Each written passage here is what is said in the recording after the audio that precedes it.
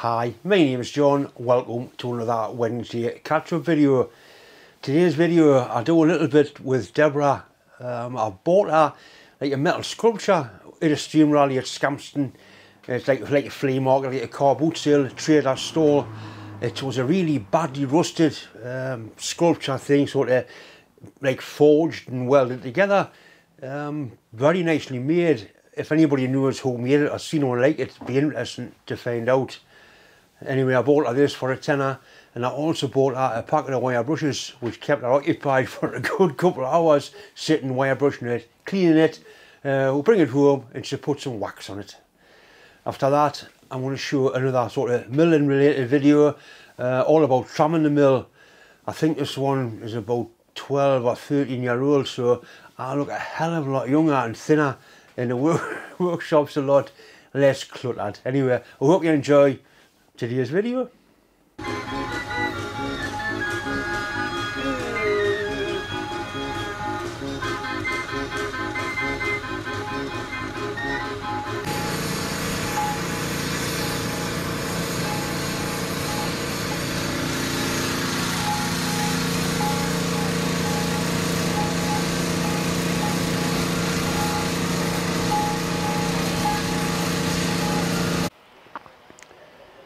I bought this candle holder for Deb at Scampston Steam Rally off of one of the traders that was really heavily rusted, and Deb spent a lot of time wire brushing it and cleaning it up. Now she's going to put some wax onto it. I don't know what it is. It's like an apprentice piece. It's all being hand forged and welded together with a little rat or a mouse, looks like a rat on the bottom. It's really decorative. I spent £10 on it, and I think it's well worth spending £10 on to save it. If anybody recognises it, there's no names or no numbers on, but it certainly had a lot of time spent on it.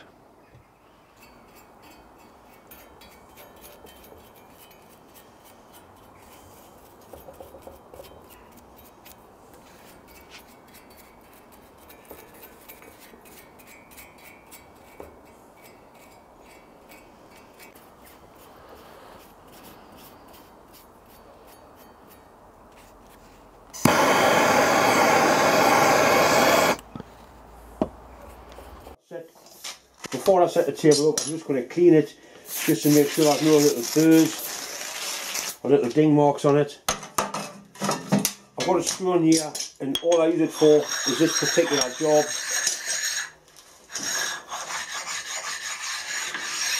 And all it'll do is take off any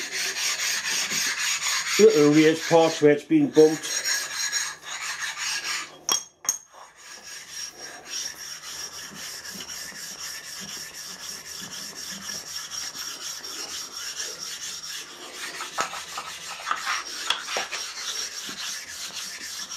Here's one or two marks on the table.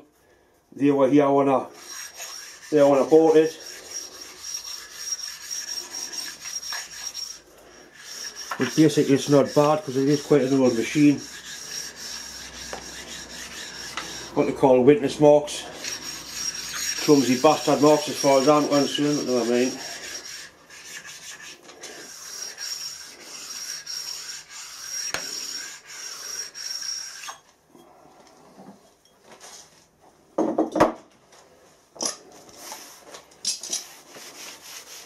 Right, so that's taken off any small imperfections.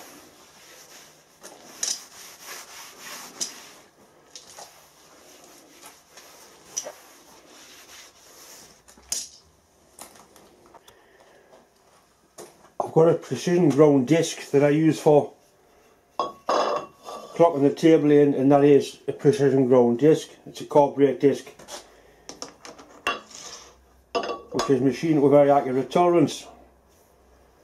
So I can put a clock gauge in here, I can spin it all the way around there and note the reading and adjust it accordingly.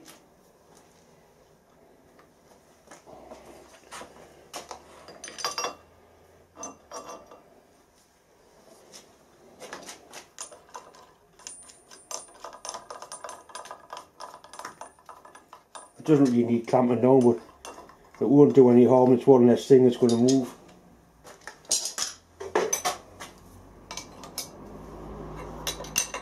Right, just a little gentle nip.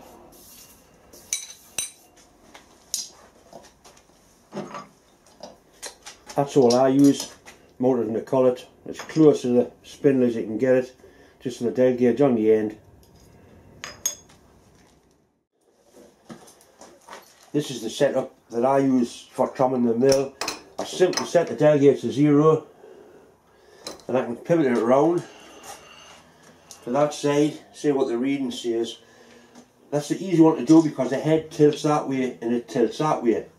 The other one to do is that way and that way, which is called the nod. You can't adjust that on this milling machine. Well, you can adjust it. The way to adjust it is to put shims either under here or under there. So what I'll do, I'll bring the camera in a bit closer, I'll set the mirror up there and we'll get this one done first and then we'll see how far out it is on the other way. Zero the clock gauge. Right, we'll turn the spindle 180 degrees, which is there. I'll zoom in so you can see the gauge in the mirror, hopefully.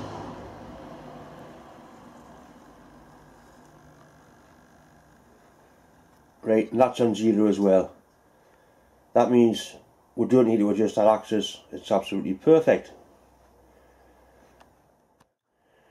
Right, hopefully you can see the dial gauge in the back there, there's the pointer. Bring it around to 0.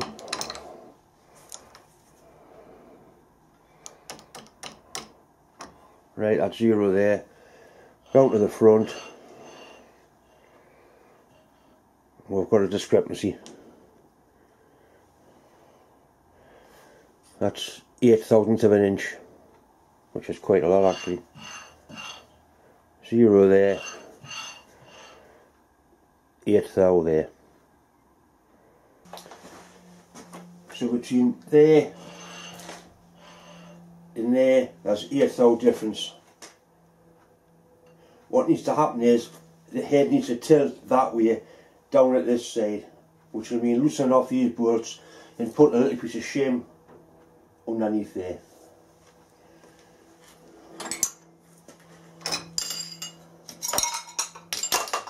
That was yes, bad luck, we'll avoid it. Right, we'll move that before we do break it.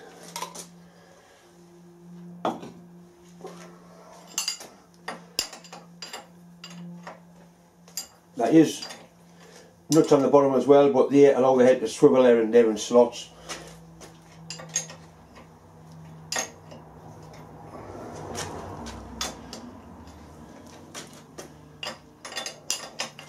There's one more in behind there.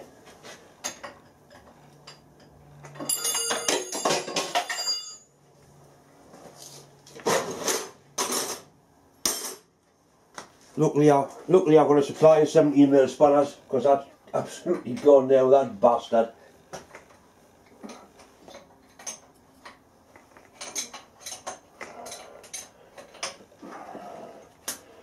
Right, so the head needs to tilt like that.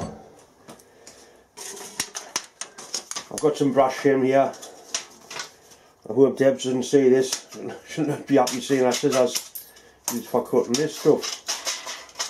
I think this brass shim is 3000 stick. Let's have a look. 3000. So we'll put a little piece of that in behind there.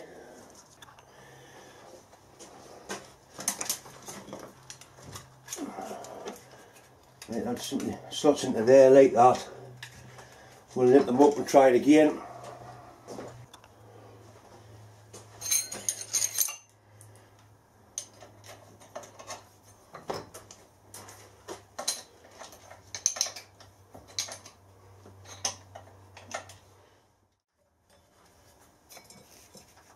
Right.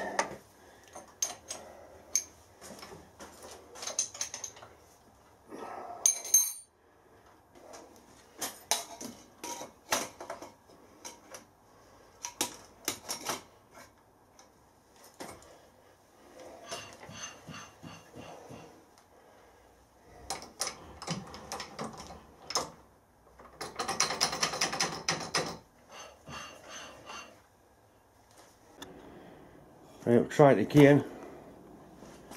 Hopefully you can see the pointer. Here it comes up to 0. I'll put the 0 on the side there so you can see it. The 0's at 3 o'clock. Right, so 0 there. I'll bring it round to the front. 0. Well, that's amazing. It's worked out well. Absolutely cock on that. So 0 there. It's 0 there. 0 there. And 0 there. That's absolutely just a job.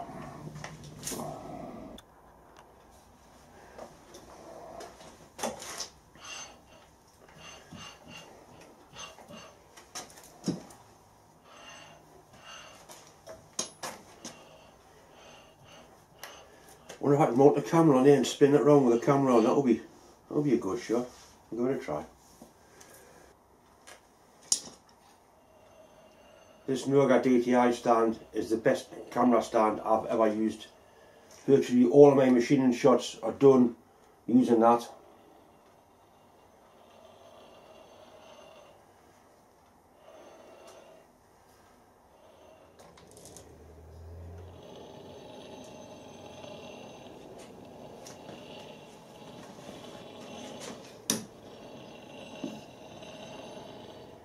Basically spot on all the way around.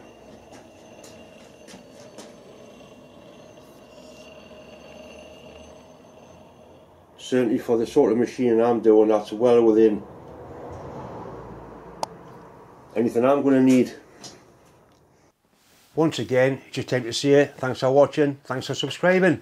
As always, a massive thanks for all the letters, emails, handwritten letters, phone calls and summonses I've had from various viewers, basically regarding mental health. Since I brought the subject up, I'm sure I have helped a few people to kind of get help. Anyway, that's enough talking. Thanks for watching.